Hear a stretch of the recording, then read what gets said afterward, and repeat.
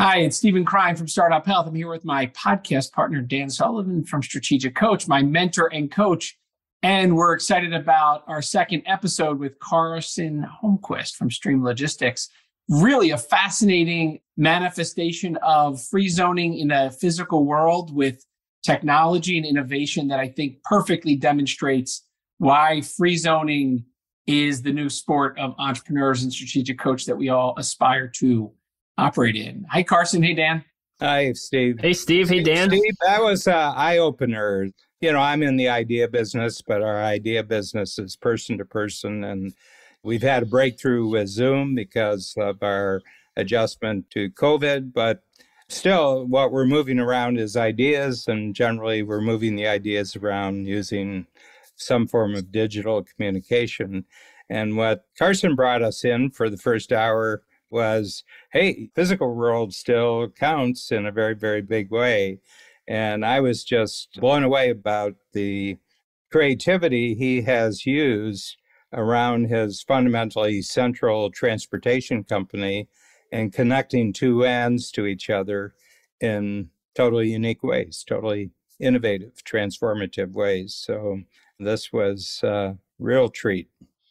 Yeah, it was great to be on too. I mean, it's great to recall all the steps that got us here and the innovation, but it was all just fueled because we wanted to solve problems for a very specific set of people. Instead of trying to solve problems for a very diverse set of people, we're focused on very specific problems, which allows us to pour all of our energy into it. And the results have been phenomenal. And our team has gotten creative because of our commitment to offsite construction and high stakes freight. Yeah. Carson mentioned in the last episode about the pivotal question was, who do you want to be a hero to? I know that when I was posed that question many years ago, for me, it just became about entrepreneurs transforming healthcare. And then as I worked with entrepreneurs transforming healthcare, I got much more specific about the kinds of entrepreneurs that were transforming healthcare and their mindset and a lot of characteristics about those entrepreneurs.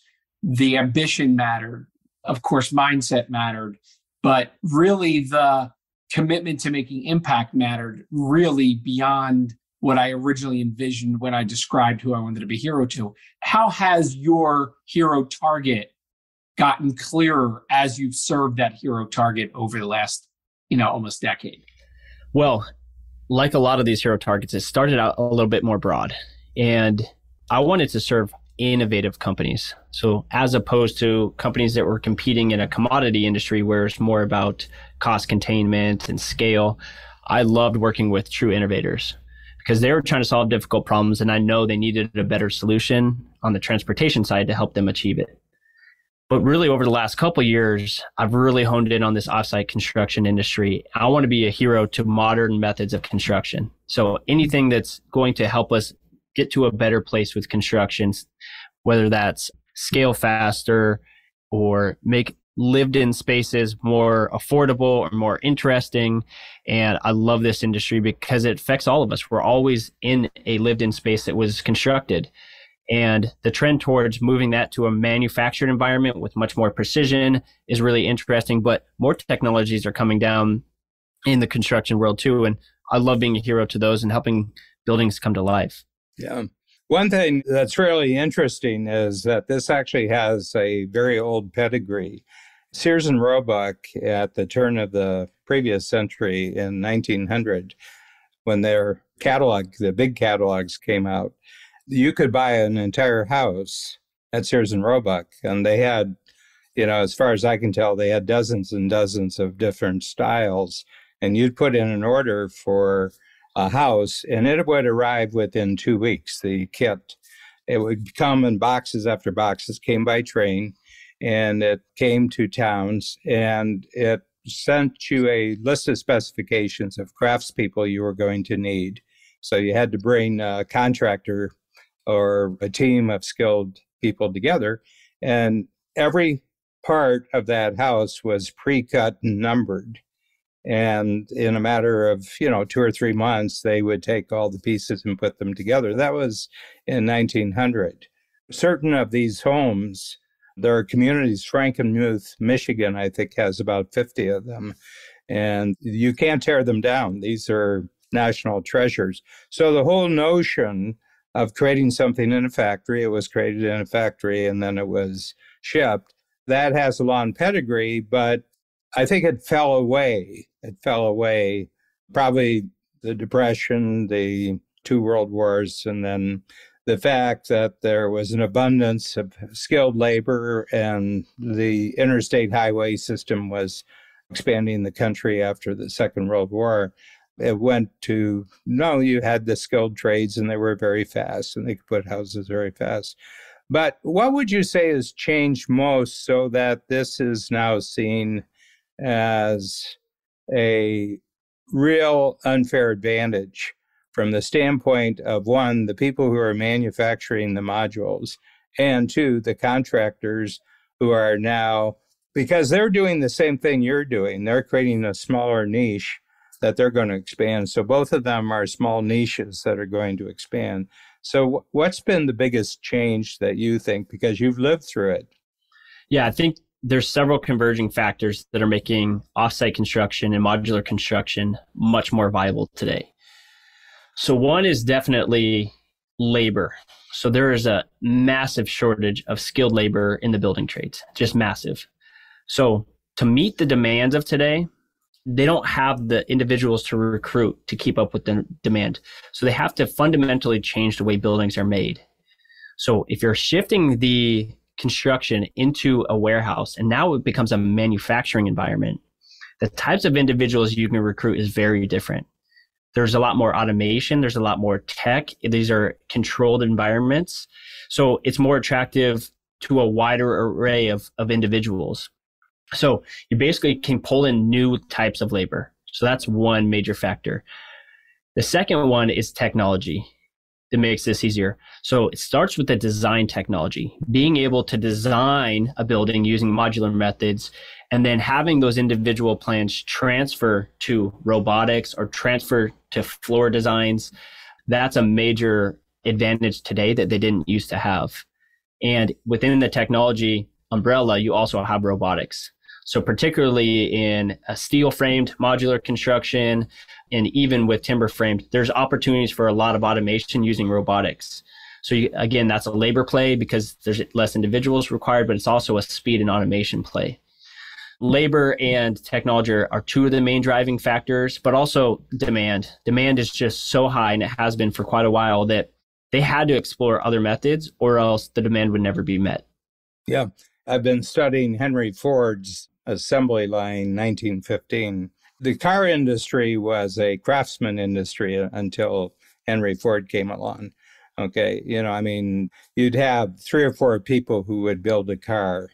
If they knocked out a car a day, that was extreme speed. And Henry Ford said, well, I've been to the Hunt's meat factory in Chicago, and they have grandstands there. The people watch 100,000 pigs come in on this end of the building, and they go out as canned meat at the end of the day. And he said, I think we can do this with automobiles.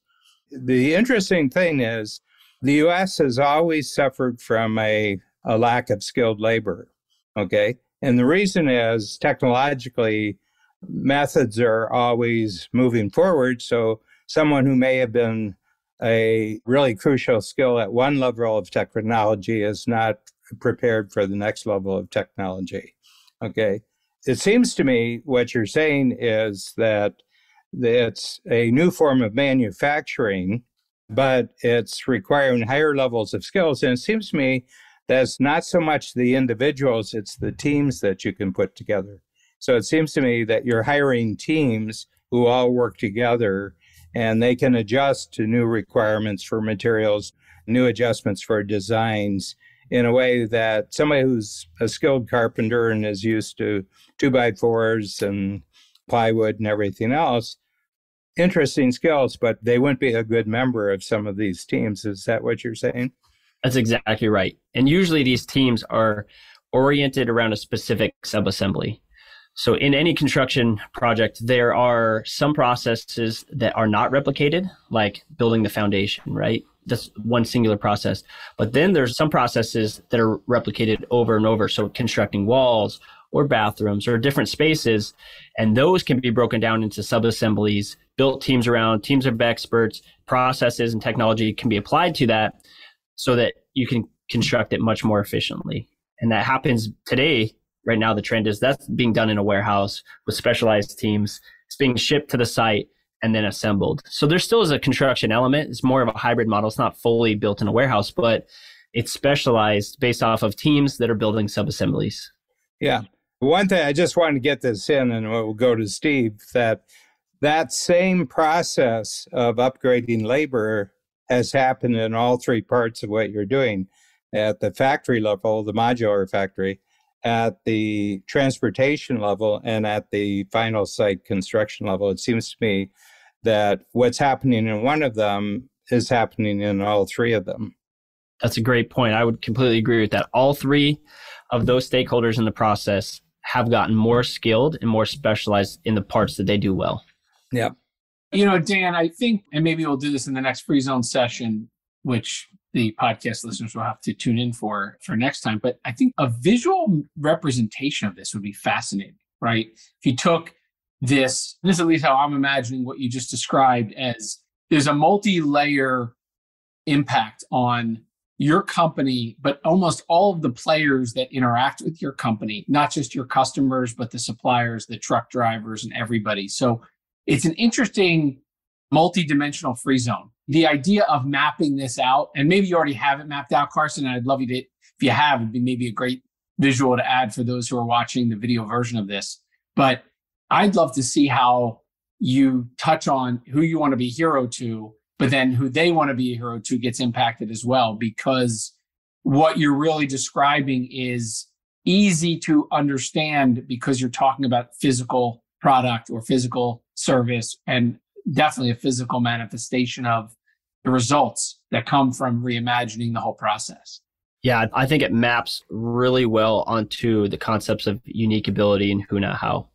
We're able, because we're all specializing in a niche that we do well, that's the unique organizational capability down to the individual unique abilities.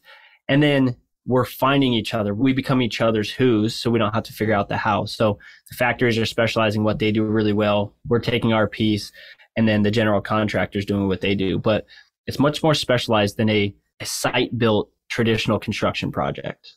It's very interesting. Mike Wandler, who's in the Free Zone, and Mike, he's the biggest manufacturer in Wyoming, the biggest manufacturing company. And what he constructs is huge parts for offshore oil rigs.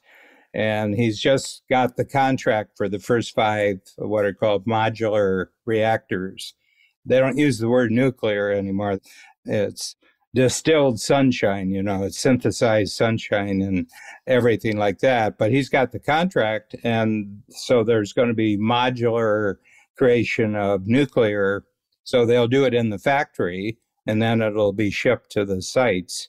It would be an interesting conversation. And then Paul Van Dyne, who's in the program, and he's now closing in on the #1 privately owned engineering company in the United States that does medical centers. And so that would be an interesting conversation with you on, if it's a new hospital complex, of actually designing it from start as modular, right from the beginning, and then working out the logistics and where the factories are going to be.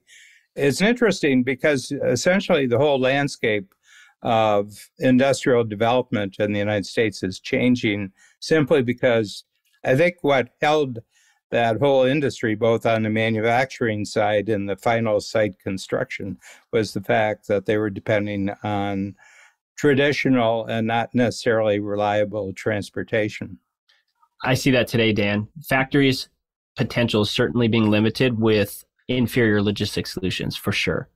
And those who figure it out reach their potential and they thrive. Yeah. So I know that the logistics model is a key element to the actual business model of offsite construction working.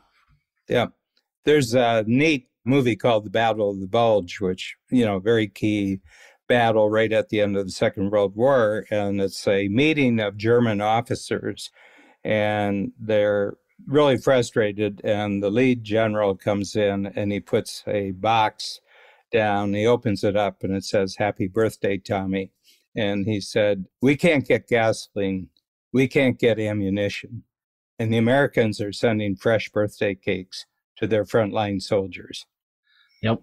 And it really shows you getting things where they need to be at the exact moment is the key to all physical success. Yeah, I've heard Peter Zion talk about that, Dan, where I think the message is essentially one of the most underrated capabilities of the U.S. military is the logistics operations. Being able to move individuals, equipment, and resources to where they need to be quickly and efficiently is a massive advantage that most people overlook. Yeah, and the Russians recently have shown us what it looks like when it doesn't work. At the heart of the free zone, I see as an interchangeable model that works in one industry, the conceptual framework for a collaboration working in one industry, I see as applicable straight across the board in all industries, whether it's a purely conceptual industry down to really an industry where the crucial parts weigh 50, 60,000 pounds. Are you seeing simplifications here? That's what your mind does. So I'm not asking you to do something you weren't already doing. Yeah, no, look, I think it's interesting. You've, for many years, when you look to the left or the right in a coaching session at Strategic Coach, there was somebody in the financial services industry. You were often excited to talk to somebody from not the financial services industry because they would help you think about it differently. I never was in the financial services industry, from the internet and technology space, now the healthcare and technology space. And I always think whenever you get out of the narrow focus of just the typical industries in Strategic Coach and find somebody like Carson doing this 10xing and free zoning in an industry which is easier to understand, like at a lay level, easier to understand because you're talking about such physical goods that for 100 or hundreds of years have been pretty much standard operating protocol. So yeah, it's very helpful. I'm immediately going to, I think, use this conversation in my own organization with many of my companies, because you often hear people talking about the healthcare industry. It's difficult to innovate. You talk about supply chain and so many of the things that everybody just kind of shrugs and says it's the way it is. And I think there's a lot of illustrative ways that Carson has implemented innovation and these triple play kind of connections between different stakeholders to reimagine how to do something that seemed, or at least seems, impossible. I think Carson probably didn't think it was impossible to attempt it. But I like the idea that we're taking the free zone and applying it in a different industry, the model. And I think for purposes of collaboration, which is at the core of everything in free zone, I think you've at least made it seem simple enough for others to get inspired to take action in whatever it is they're doing. So I've enjoyed the conversation. I'd love, Dan, if we can, with the remaining time, at least fit in you taking us through, maybe taking Carson through the process of the triple play here, because I think the idea of these shortcuts, again, seems simple, but is pretty intricate. Yeah. But you've created a way to kind of use this discussion to show people how it is operating in action. What I'm seeing here, because I haven't thought about this before the actual conversation we're having, but it seems to me that the real fundamental breakthroughs in collaboration are three-way collaborations. Okay, you need three to do it. Okay, so transportation is a disconnected industry. We'll ship anything for anybody at any time. It doesn't matter what it is. Very disconnected from the specific needs of the construction industry. And the construction industry is, we build buildings, we build them anywhere. And, we scrounge for labor, and, we're worried about materials. And we thought it was going to take 2 months, but it's going to take 6 months because, how things, China is the reason for everything. And then you have the manufacturers who are a disconnected industry, and they've got their own supply chain problems, labor problems. And then there's the whole issues. Well, we do our job, but once it leaves our factory, who knows what's going to happen. And it seemed to me that you didn't focus so much on what they're doing inside, what you're focusing on, what happens between them and where the next step is, whether what they're doing is valuable or not, depends upon what happens in the next step. And you're doing that for yourself too, because you encouraged and more or less mandated at a certain point that we're not in the do everything for everybody at any time business. We're just going to focus on a particular thing. And you found too that our growth industries, and that the most crucial thing for both of them is timing. Yes, I think that's perfectly said, Dan. And I think that their challenges, when solved, make each other better. So that's what we're trying to do. That's why we continue to look for opportunities, even outside of transportation, to do that. So our whole suite of services related to transportation have been refined through projects, but we also have what we call a suite of unexpected value offerings that are more defined by the challenges that they continue to run into and help freeing up their capabilities for greater success.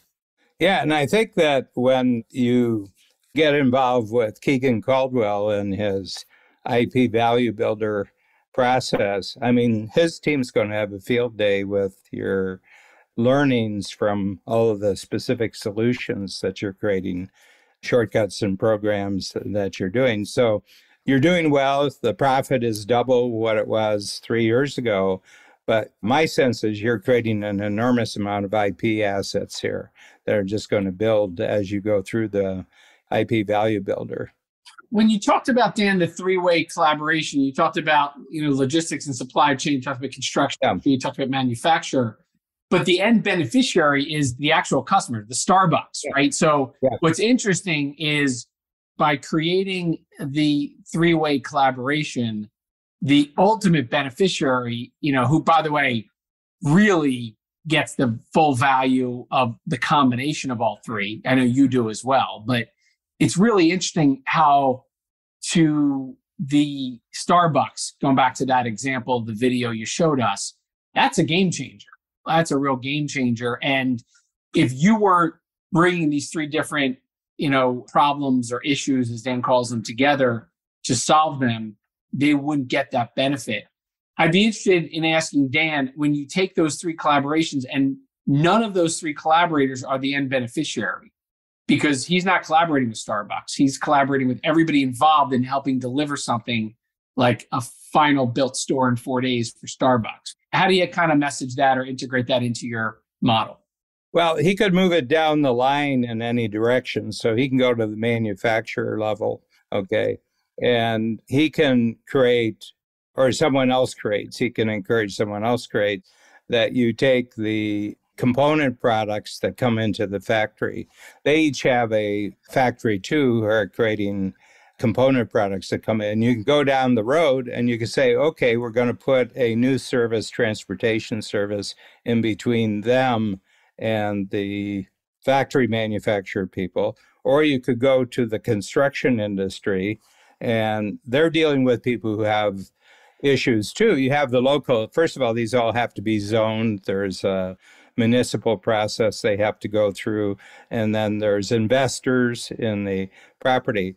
I don't see Carson doing this.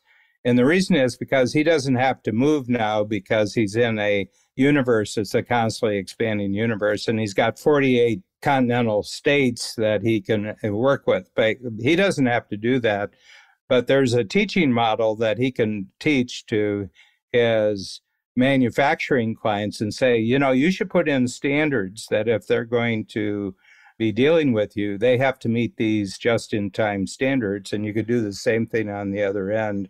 And you can become a teacher to both of the other two people that you're coordinating with. The next book I'm going to write, and this particular podcast has firmed up my mind, the one I'll start in November, there's 3 words. I'll tell you, the first word is technology, the third word is teamwork, and in the middle is coaching. I think you're actually a coach, okay?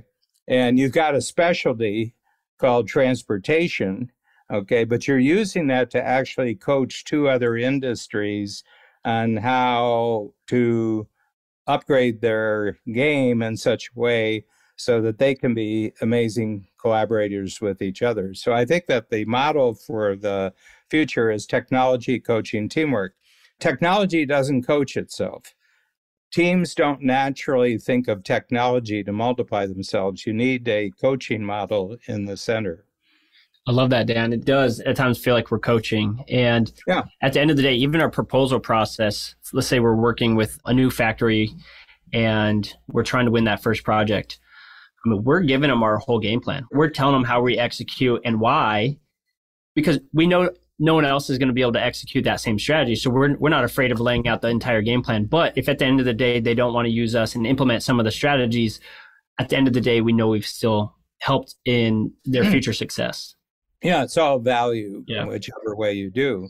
But what I see happening across the midsection of the U.S., that whole new communities are going to pop up. Okay, so for example, if you reach a certain size community, you can't grow any further if you don't have an in-area fire station. So Mike Wandler has created a portable station that you put in when they're at 10,000, let's say you have 10,000 residents, and you go there and you'll outgrow it. But what it allows you is to grow from 10,000 to 40,000 with one station. Then you need a permanent station and you have to go through that. So he just picks up that station and goes to another community of 10,000. And his whole point is you can do that with nuclear reactors, the new nuclear reactors too, is that you don't even have to worry about being connected to the grid. You just put in a nuke in and it takes care of all the electricity needs. And you don't have all the red tape complexity that would, how are you going to plug in 40,000 and, everything. It's a 10-year political discussion where if the nuke comes with the town, So I see this fast, sudden construction of communities as the ultimate combination of all the work that you're doing and all the manufacturers are doing, the construction industries are doing. Peter Zion says the U.S. is around 330 million legal and probably another 15 million not so legal. So we're about 345.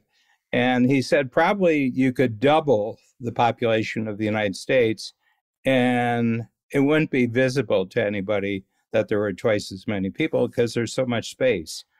So I see that happening. So I think you're on, not that you should take your eye off the ball, but mighty forces are pushing forward the growth that you're experiencing. Yes, and we see it. We're living it every day. We're seeing new factories pop up. We're seeing our existing factories grow. We're seeing exactly what you talked about, which are communities being developed really quickly using this modular technology. We just learned about a project on the SpaceX launch site where they're putting in a ton of temporary housing for the launches so that people who are just coming in during those launches can stay there and then they could be unoccupied when nothing's going on. So those things are happening. We're seeing it every day and we only expect the trend to continue and accelerate. Yeah. That factory that TSMC is putting north of Phoenix there, as you go up 17, it's out there. They're going to have 20,000 workers there. Yeah. This is the number one chip factory in Taiwan. They're saying, I think there's a safer place on the planet for us to be, and Phoenix is a good example. Question for you. I start everything in Coach was this due to the individual entrepreneur? And I'd like you just to reflect on that from the standpoint of, our standard measurement of whether you're actually making headway is the four freedoms: freedom of time for you, freedom of money, the way you're making your money, the amount of money, freedom of relationship, who you get to work with, also freedom of purpose. So if you could just use those as checkoff marks to kind of take us from student at Arizona State and then the sort of apprenticeship with a logistics company and then the formation of your company. Who do you see you becoming more and more as you go along that was there at the beginning and is even stronger right now? Yeah. So when I think about the four freedoms, the first one that comes to mind is definitely time. Because I've been in Coach for 5 years now. I would say the first couple of years, the major accomplishment was that freedom of time, where I was first person in, last person out, doing everything. I was the bottleneck for most processes. And the first couple of years, I really focused on building a self-managing company and putting people in place to operate within their unique ability and free up my unique ability. So the changes we've seen over the last 3 years were not possible until I freed up my time. So that was the first launching pad. With what we're doing now, the freedom of money it's incredible. Specifically for the company, we're so much more profitable, which allows us to experiment and make investments that we wouldn't otherwise be able to make in helping our clients. And at a team level, all of our team members are making more money now as well. So that freedom is greatly increased. The freedom of relationships is why we got into high stakes freight. And what I mean by that is who we're working with, who we want to be a hero to. We were serving a lot of companies that really didn't value what we were doing, and they would drop us to save a few bucks. Those are very draining relationships when you're pouring so much into the process and it's not being valued. Versus today, we're working with companies that are doing amazing things, which is energizing to be around, but we know we're helping at a fundamental level and we're experiencing the gratitude from them. So we're just surrounded by innovators. Our team members are very creative and they're continuing to get better. And then purpose. Purpose, I feel like you really can only get to when you're figuring out those other three freedoms. The more freedom you have in the first three, it gives you the time, the energy to really focus on the purpose. And our organizational purpose of continuing to find better ways for our clients is so fun. We are deep into this offsite construction industry. We're falling in love with it. We're seeing the capabilities and what can happen, and we're just surrounded by innovation. So our purpose is to help them reach their full potential. And we're doing that in a lot of different creative ways. And if I can contrast that back to, in the middle of building streams, let's call it 3-4 years in, it was more about copying a business model that existed and trying to improve upon it a little bit. And all four of those freedoms were sacrificed in that process because we really were in a commoditized industry and we're just trying to take little steps to be a little bit better than the competition. And it was a race to the bottom in terms of profitability and numbers. So we're in a completely different space. I feel like I'm far more creative because I'm only thinking about the future of the company. That's all I do. Every day when I come in, I'm thinking, what are we doing really well right now? And how can we make it even better? Where can we take this? Where can we apply these capabilities? And individual team members on our team are in similar spots where they're operating within their unique abilities. They're coming in with a ton of energy. And every day we're becoming a better version of ourselves and a better version of our company. That was chapter and verse, Dave. And That was right out of the good book. Dan, I think my biggest takeaway from both of these episodes was somebody who had the opportunity to create a future bigger than his past, but also to create and chart a course for the entire industry that's bigger and better than its past. And I really applaud you, Carson, on the innovation that a lot of people could have showed up to Strategic Coach and sat in these communities and just like you said, made those little minor tweaks and been very comfortable, I'm sure, made plenty of money. But the game you're playing and the game you're showing others how to play, and by the way, demonstrating for people in other industries how many different ways you can create free zones and how many ways you can collaborate with different stakeholders to bring value to a shared stakeholder, which, interestingly enough, is not the one you want to be a hero to, but the one that they want to be a hero to is really fantastic. So learned a lot. And I did a image, at least visually, that like mind exploding during one of your explanations of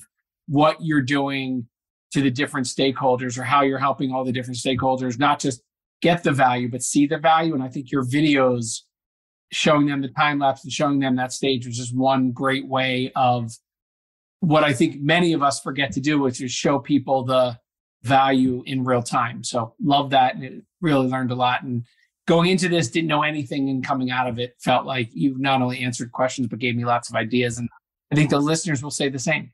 Yeah. Thank you, Steve. Appreciate that. Yeah. And I think going forward in the main thesis of the next little book, Technology, Coaching, and Teamwork, is that more and more everybody in the world, they structure, if you're doing well, the structure of how you're doing well is the same. You're using coaching to connect teamwork with technology. And it kind of make silly all the discussions about technology eliminating human beings. Technology can do one of the three things. It can't do coaching and it can't do teamwork. So I think there's three things there. And the teamwork's a multiplier. That's the first multiplier that humans came up with was human teamwork. And then technology is where we can automate what human teamwork has already pioneered and methods and processes, and then we can automate that so that human teamwork can jump to the next level. And it seems to me that that's what happens. I can see a point in your future where your team is not getting better as a result of the structure that you've created. I agree, Dan. I must say that if you look at the timeline of the improvements we've made, it maps perfectly over when I switched over to the free zone. And just being in a room surrounded by individuals who are thinking big, they're thinking about collaborations, it's innovative. And every quarter after I come back, I have breakthroughs. We can apply to our team, we get better. So thank you, Dan, for the coaching. Steve, it's people like you who continue to inspire me to think bigger. But it's an honor to be in that room. Sometimes I'm just blown away about what people are doing, and it definitely challenges me to think bigger and think how we can take it to the next level. Good. Well, just to sign off here from my standpoint, I'll have Steve give you some final words on this. But first of all, I'm really proud to have been part of this presentation with you, Carson. And you've really given me an enormous amount of support in certain areas where I only had the concept, but I didn't have any proof. I think in all of our podcasts, you've given more physical proof, and you've also introduced that probably this is the physical world where the next great breakthroughs are going to be with technology. The technology we have, it's underutilized by 98%. And I think the reason is it's not really being applied to the physical world. And you're showing us just a totally easy to understand application in industry that everybody immediately understands where the breakthroughs are. So I just want to thank you for coming and sharing your experience with us. Steve? I was going to say, I wish that Carson's wrap up of how his 4 freedoms have been impacted. It was a great bookend on these 2 episodes, but I think the framework for industries that are impacted and can be transformed by free zone entrepreneurs now several years into the program, I think are breaking the mold of what previously was a limiting mindset around what's possible. So I appreciated, like I said, the seeing what we were going to talk about today and then ending where we are, I think will provide everybody listening to today's episode and the last episode a real good framework for how they can apply these exact same things within their industry or within their company. And I think there's multiple ideas about how to do it that come from this, and look forward to a more formal visual presentation of this in the workshop, Carson, because I think there's a lot of good stuff to talk about and unpack here. Good. Well, thank you both. It's been an absolute honor. I've enjoyed our conversation, and thank you both for everything you do.